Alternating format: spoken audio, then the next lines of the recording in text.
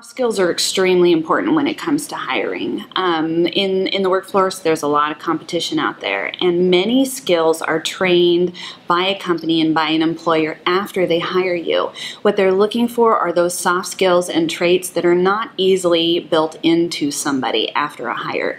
They're looking for people who truly have an attitude of service. They would like to make the customer happy. They enjoy going above and beyond. It has personal meaning to them. They have great communication skills. From the beginning, willing to look somebody in the eye when they're talking to them. Soft skills cannot be taught, and hard skills can be. So if I'm looking for an employee and that person lacks hard skills, but that person has the right attitude and the right personality for the company, I'm going to hire that person and teach them the hard skills. Personal traits that we look for in new hires always begin with interpersonal skills. It's very important that people have the ability to communicate with one another, that they have very strong teamwork skills. We work in teams all the time. That's very important. It's also important that they're respectful of one another. We believe in open-mindedness. We believe that people should be respectful of one another in terms of their differences, their ideas, and their perspectives. Being flexible and a dependable person makes you a good team player, and that's really the most important part of being a good employee. Have a good sense of humor.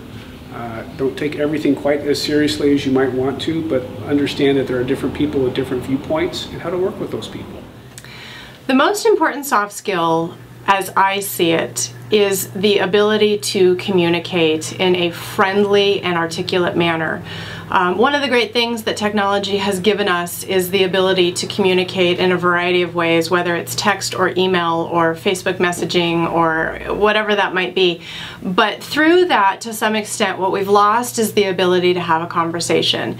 And it sounds simple, but employers are looking for employees who are personable, relatable, and able to communicate their ideas and thoughts, both up the chain to their supervisors, across the chain to their co-workers, and then also to customers.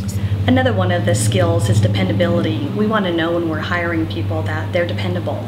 Not only do they show up on time for the interview, but they're also punctual when they come to work, and they do what they need to do.